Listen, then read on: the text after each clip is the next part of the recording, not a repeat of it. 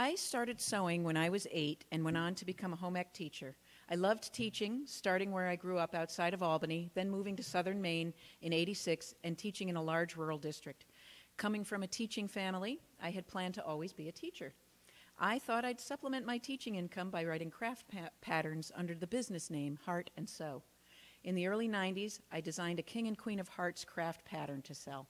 I sold enough of the pattern to pay for itself and make a tiny little bit of money, but it turned out that I had only one pattern in me, and I needed to find another idea for supplementing my income. Fortunately, I've always been comfortable with men without resorting to flirting, probably because I grew up as the only girl among 4 brothers. We're all along the back row in the picture. In the early 90s, there were mostly men on my Christmas list. My husband, father, brothers, stepsons, father-in-law, nephews. Christmas shopping was a challenge.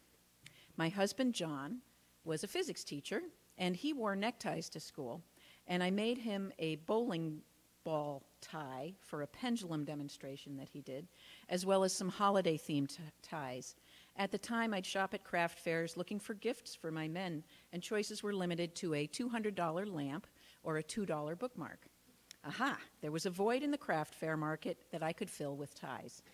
I did my very first craft fair in '93. I used an office divider covered in shirt fabric, flopped ties over it, and a deck table with a market umbrella with ties lying on the table. I had a 15-minute setup and breakdown, and I went home that day with $1,200 and knew that I had the germ of a business idea. Several craft fair customers requested bow ties, and I started offering those as well. I realized that I could sell bow ties and suspenders by mail order if I sent out fabric swatches and an order form. With each order form, I included 35 to 40 samples of fabric. As you can imagine, mailings were really time-consuming and really expensive.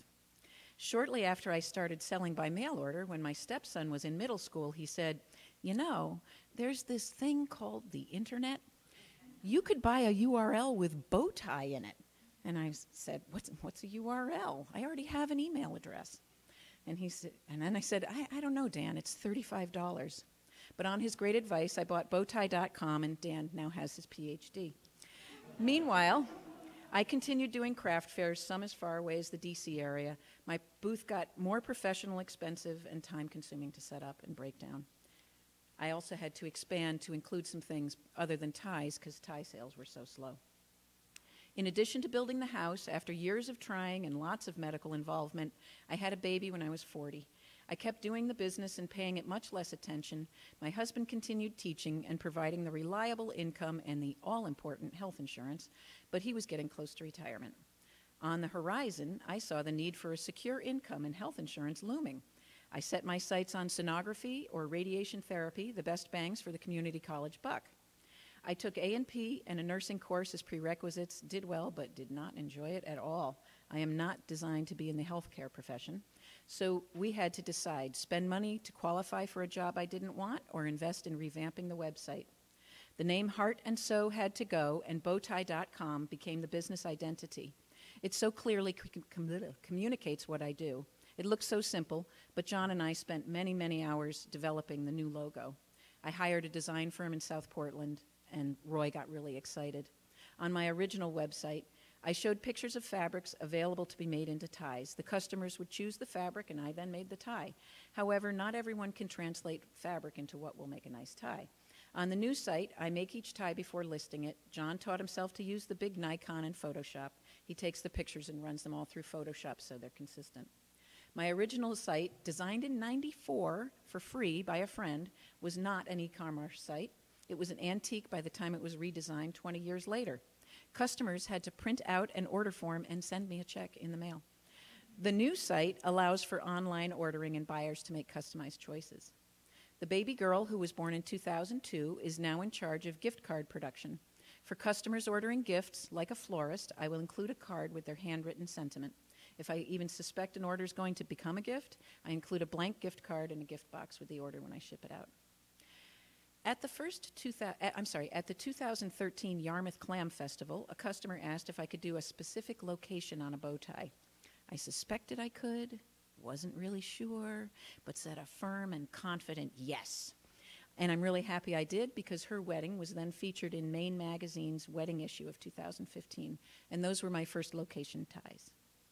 Another bride wanted neckties for her Boothbay Harbor wedding. These ties are from a single nautical chart. When the groomsmen line up from west to east, they recreate the entire chart. The bow tie features the couple's favorite spot in the harbor, Spruce Point. The next bow tie is one single tie that features two different locations depending upon how it's tied. It was for a doctor who's doing his residency in Chapel Hill. He bought a house in Carborough, which is at the very center that forms the middle of the bow.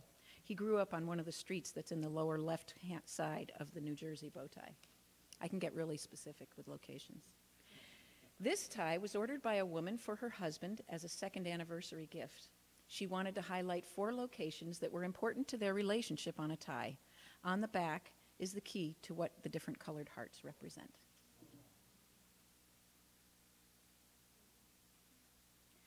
When a friend posted her son's artwork, the Chess King, on Facebook, I couldn't stop thinking about it because I loved the art itself and knew it would make a great tie. I had to up my Photoshop game to figure out how to make it work, and with the artist's permission, my friend had the piece scanned and I made it work as both a necktie and a bow tie. A retiring Coast Guard officer wanted to put his ship on a bow tie for his 13-year-old son. It ties so that the words right across the center Coast Guard that are straddled by the middle line up and read clearly every time it's tied. Had you asked me when I was teaching if I had a creative entrepreneurial bone in my body, I would have laughed and responded with an emphatic no, but I would have been wrong.